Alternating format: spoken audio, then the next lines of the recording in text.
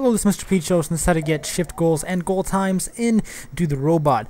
And when you start out here, you want to use the heavy dimension to put the cardboard box on the button and activate the, I guess deactivate the lasers. If you use the slow dimension, you can make it through the lasers without them coming back. Once you break the glass, you only need 2 of the safes.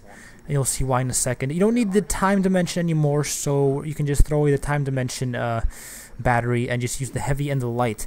And what you want to do here is line up the box as close to the laser as you can, and then you use the safe.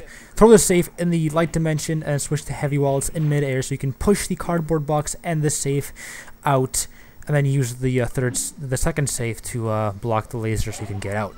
Other than that, it's pretty easy. So thank you for watching, and have a wonderfully awesome day.